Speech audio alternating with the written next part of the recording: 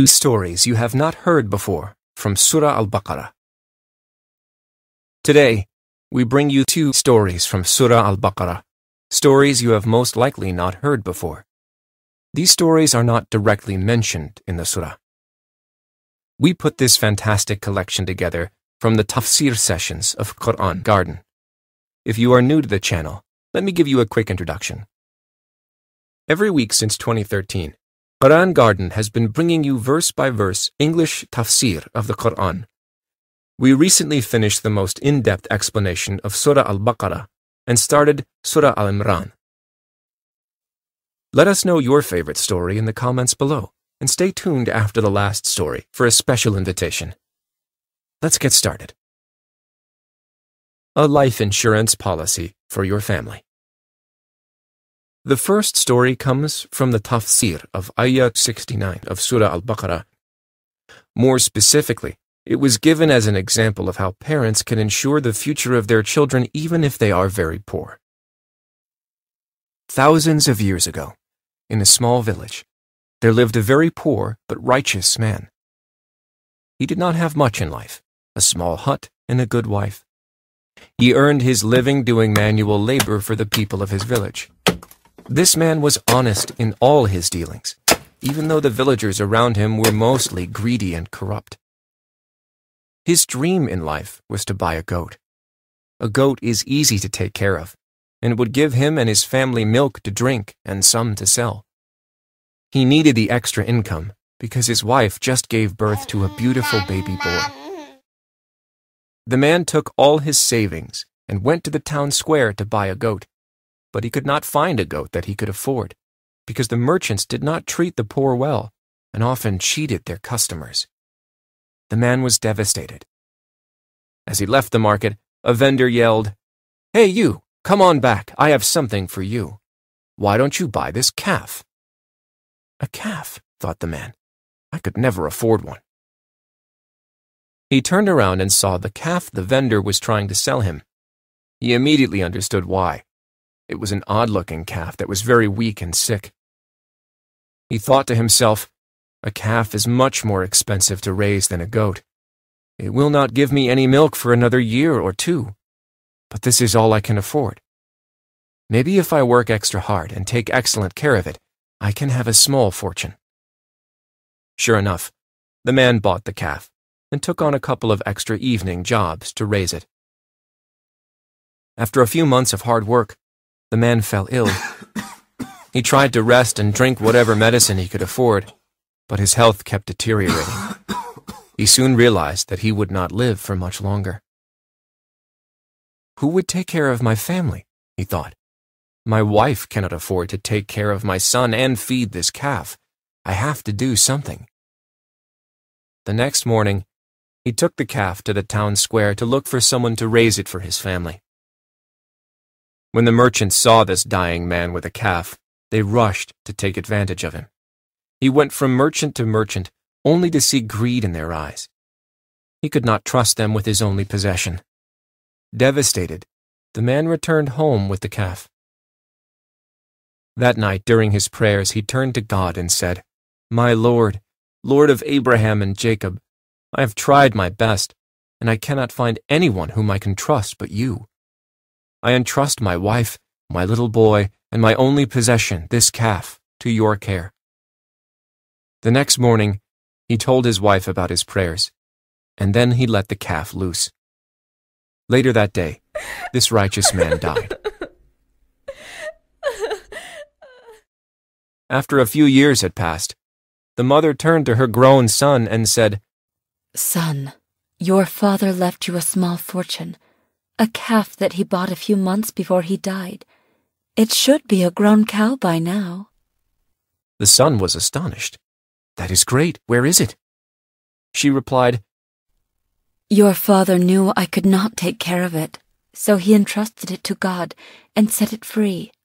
Why don't you go and look for it?" "You were joking, right? Look for it. You want me to find a cow in the fields years after my dad let it go? I wouldn't even know where to start."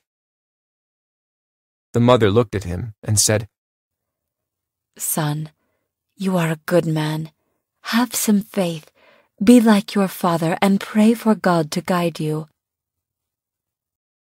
That night, the son sat in prayer and said, Dear Lord, Lord of Abraham and Moses, I put my trust in you just as my father did. Please guide me to my father's cow. The next morning, the young man set on his search. He aimlessly roamed from field to field, not even sure what he was looking for. Shortly after noon, a cow came out of the woods, walked towards him, and stopped submissively. He could barely believe his eyes. It was exactly as his mom described.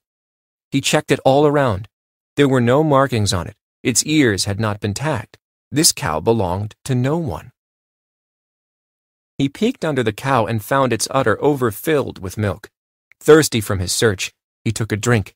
It was the best tasting milk he ever had. Wow, the young man thought to himself. As he led the cow back to his hut, he started daydreaming. Our poverty days are over. Thank God, thank you, my Lord. We will have so much milk to drink and so much left over to sell. I can afford medicine for my mother, and in a month or two, I can fix the leaky roof and maybe buy a chicken or two. If we sell enough of this tasty milk, I can get married next year. The young man was so lost in his daydreams that he did not notice the town's merchants rushing at him. Stop, one of them yelled. Stop! The young man was startled as these men rushed in and started circling his cow. This went on for almost 2 minutes, until one of them said, This is it. This is the yellow cow Moses has been describing to us. Here, young man, take 5 gold coins and give us the cow. The young man hesitated. Another merchant said, Give him more. Here, take 10 gold coins for the cow. I cannot sell you this cow. It belongs to my family. I have to take it to my mother. The merchant said, We will go with you. As they reached the hut, the merchants offered the mother 10, then 25, then 50 gold coins. All they heard from the mother was, I will not sell for that price.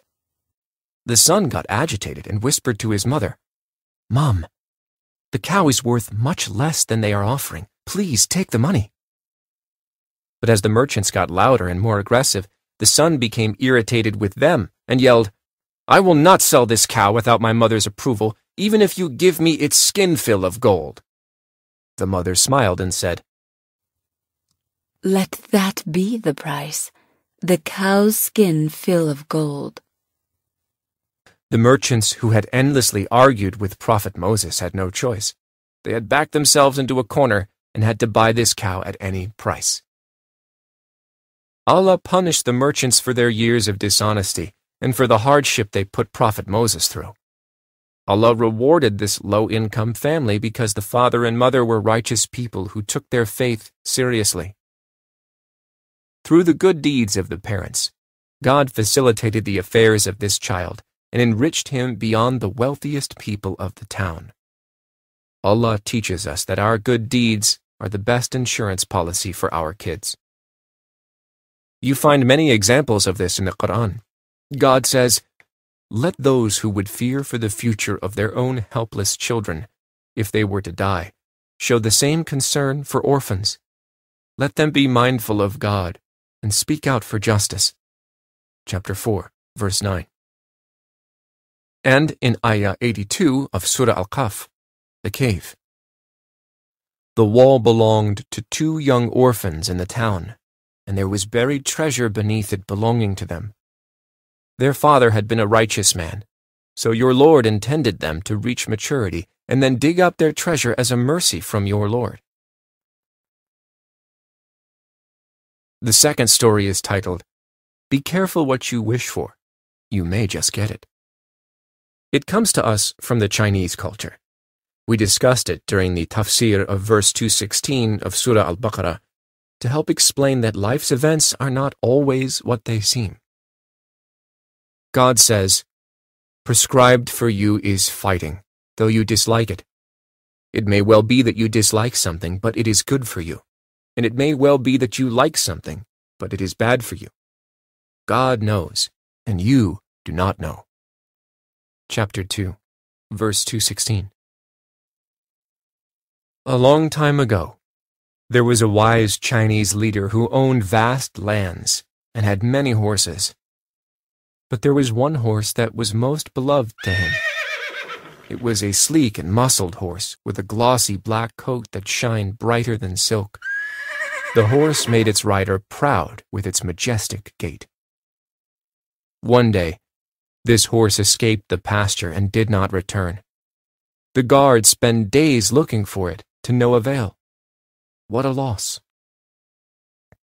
The townspeople rushed to console their leader for his loss. He smiled and said, "Why are you here to comfort me? Who knows? Maybe this is not a bad or evil thing." A few days later, the land keepers were surprised when they saw the majestic horse coming back towards the palace, leading a herd of wild horses to the leader's land. Wow, what a fortune! When the townspeople heard, they went to congratulate their leader. He smiled and said, "How do you know that this is good for me?" With all the new wild horses around, the leader's son got excited and decided to tame one of them. The wild horse bucked, throwing the young man off his back. He fell over and broke his leg. Again, the townspeople came to console their leader. He said, "Why are you here to comfort me? Who knows? Maybe this is good for my family." Barely a week had passed. The emperor declared war and ordered all young men to join the army. But the leader's son was excused, for his leg was broken. Friends came again to congratulate the father for having his son safe by his side. He said, "Are you absolutely sure this is a good thing for me?" From this story, we learn not to rush and make judgments by looking at superficial matters, whether good or evil. In fact, we must consider all life issues through the light of the following ayah. God teaches us, "No misfortune can happen, either in the earth or in yourselves, that was not set down in writing before we brought it into being. That is easy for God. So you need not grieve for what you miss or gloat over what you gain. Allah does not love any vain or boastful person." Chapter 57, verses 22 and 23. Stories are the fun part of understanding the Quran, but the meaning of the Quran goes much deeper than a story.